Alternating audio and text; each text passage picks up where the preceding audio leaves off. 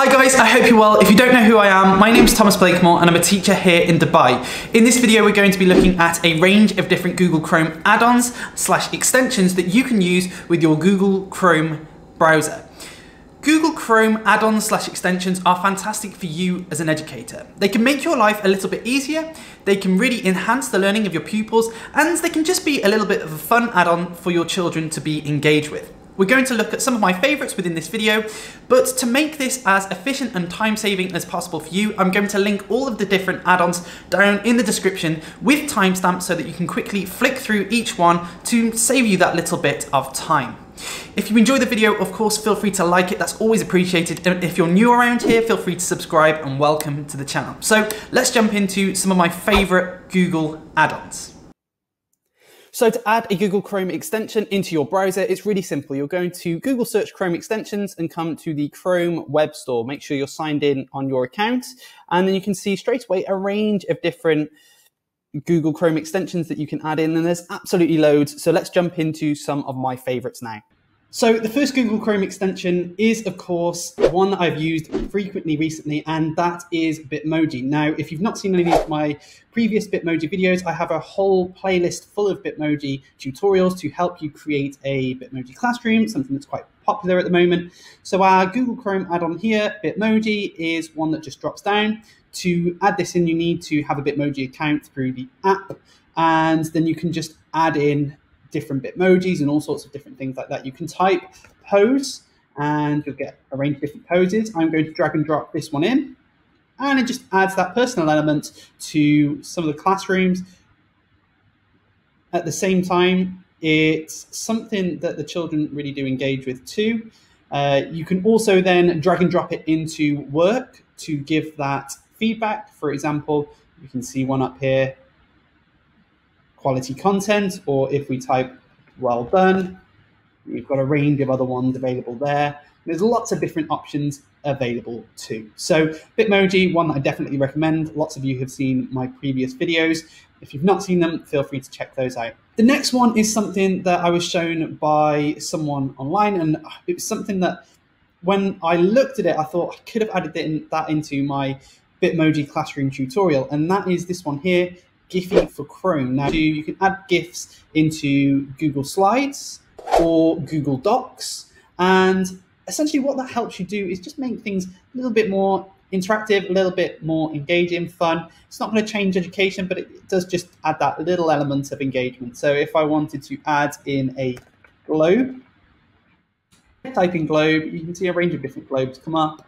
I want to drag and drop this one in, and I'm going to change the size, and you can see that up there. Now, if I click onto the text, and then I can just delete the text, and there we go. We've got a little globe up on the whiteboard. So Giphy is great for Google Docs, Google Slides, and it's just something that, like I said, is a little bit engaging. So it's one that I'd recommend.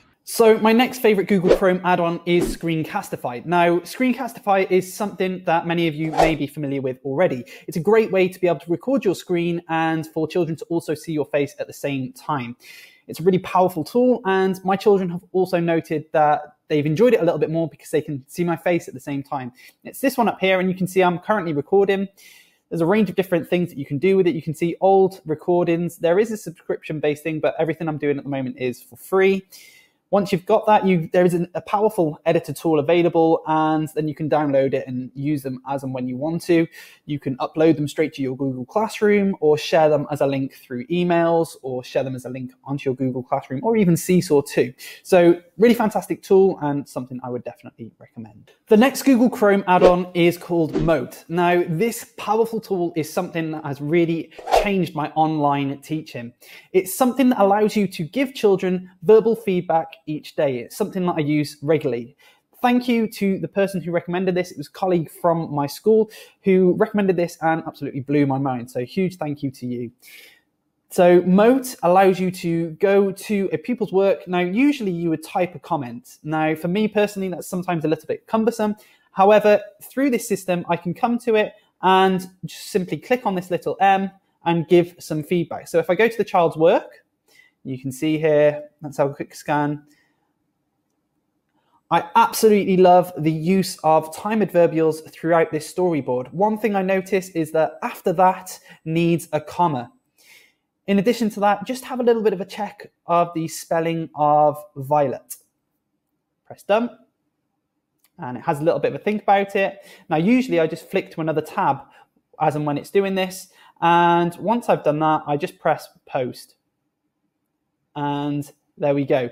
One thing you need to do is check the transcription, because sometimes it doesn't quite pick up what you're saying. So if you need to edit it, you just quickly click on the edit and you can change the transcript there too. Really simple, but also powerful tool that I absolutely love. So my next add-on is Grammarly. It's a fantastic little add-on that gives that extra line of proofreading. Sometimes I struggle with proofreading, so it's just something that assists me before sending that all-important email or sending reports off for somebody to read them. So here, if I type in, "That's great, thank you," you can see that straight away Grammarly's picked up that this needs an apostrophe, and there's loads of little features available through that. Now, some of you will be saying, well, surely the default spell check is available on Google Docs and email, and yes, it is, but I sometimes find that having that additional assistance gives that extra layer of proofreading that I really benefit from. So my next favorite add-on is this one, the Save to Google Drives. Now, you don't actually need it in the top corner, and we're going to look at ways that you can remove this without actually removing the Google Chrome add-on in a second. But basically, if you right-click or double-tap on a laptop and go to Save Image to Google Drive, you can see straight away I can rename this to Jordan and apply.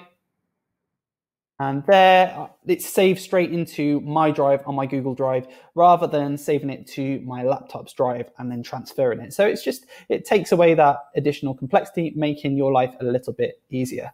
So the next Google Chrome add-on is called Tab Resizer. And what that allows you to do is to change the layout of your Google Chrome tabs. This is fantastic for reports. Let's say you have some report guidance and the actual reports that you want to put in split screen. You simply click on that one and decide how you're going to have it. I'm going to have 1 times 2. And then straight away, you can see that the report guidance is there. Now you can see that I've just set something up very quickly here, but I can then type up here, Jimmy is great. Now that is obviously not a report, but it gives you that split screen to make things a little bit more easy. In addition to that, you're going to need the glue tabs that's then going to merge the tabs very quickly back together. So click on that one. This one here is similar. It's just split a selected tab, and that does exactly the same as the previous one. This one just gives you more options. The next one is really effective for Google Meets with your class. Now, you'll see in the top-hand corner up here that I have a range of different notifications coming up. That comes from an add-on called Nod. Now, if you get your pupils to download that, then when you have your pupils on mute, then the children can add their reactions, such as hand up or laughing. And it's just a great way for children to remain engaged even though they're on mute. It's something that is very beneficial. Now, if you're a little bit like me and have come towards the end of the video and thought, well, I'm a bit overwhelmed by how many add-ons you've just explained, and I'm a little bit overwhelmed by the amount of add-ons that you have up in this top corner up here, well, the next one is fantastic. It's called Extensity. And what it does is it basically maps out and gives you a menu of all the different extensions that you have available. If you click on them, then it removes them from that top bar. So if we go onto the Save to Google Drive, that's one that you don't really need because you can right click or 2-finger tap on a laptop. So if you just click on that, it removes it, tap back, and it adds it back in. So you can see, do that with all sorts of different things. Don't really want Grammarly at the moment. And it just clears up that top corner to give you a nice clear space of the ones that you use regularly. In addition to that, there is also a really effective app section down in the corner here. You can see Gmail, Docs, Google Drive, Sheets, Slides, and YouTube. Now, if I click on Docs, it's going to open up Docs straight away, and then I can very quickly access a blank Docs and just get started. So that's a really powerful tool for a range of different reasons. Another reason why I love this Extensity add-on is because of the top icons up here. Now, you've obviously got Twitter and Facebook. However, if you look at this little puzzle piece and tap onto that, it's going to take you through to all of your different extensions that we've seen within the video. Now, you can remove them directly from here, or if you just click on this little toggle switch here, you'll see Giphy goes, pops up, goes, pops up. So it can help you manage that a little bit easier, but I do still prefer having Extensity. This is just good to be able to actually remove add-ons completely. Alternatively, if you don't want to download the Extensity tool, that's fine. You can come down to here. If you click on this little icon up in the top right-hand corner, scroll all the way down to More Tools, Extensions, and it's going to show you the same page. But for me personally, I just like having that drop-down window. Another really important Google Chrome add-on that I almost forgot about until I went to my notes is Google Keep. Now, this is a really powerful tool that allows you to save certain information and keep it organized in one place. That's this tab up here in the corner. However, I'm going to show you how you can use it. So let's go back to the Michael Jordan page. If I'm on this page and I want to save important information, then I can click on here and you can see straight away, well, it gives you the option of saving that page with some notes. So that's already saved straight to Google Keep. Now, in addition to that, you can then highlight certain bits of information and add them into your notes. So let's say I wanted to add this in as important information. I just right click it, save selection to keep. And then straight away, you can see that we're building some up. I'm going to save it as basketball. And we're starting to build that information. Now, you can do this on a range of different websites, so that's fantastic too. But this one is saved with some key information. In addition to that, if you're on something like Google Docs or Google Slides or something along those lines, and you have a sentence or something that is important and you need to save, then to do that, you just highlight it here. You can see this is really important information. Right click and then go to Save to Keep. And you'll see there that that is saved. It's saved there. If I click off this and then go into my Google Keeps by right clicking, then you can see all of the different information that I have saved.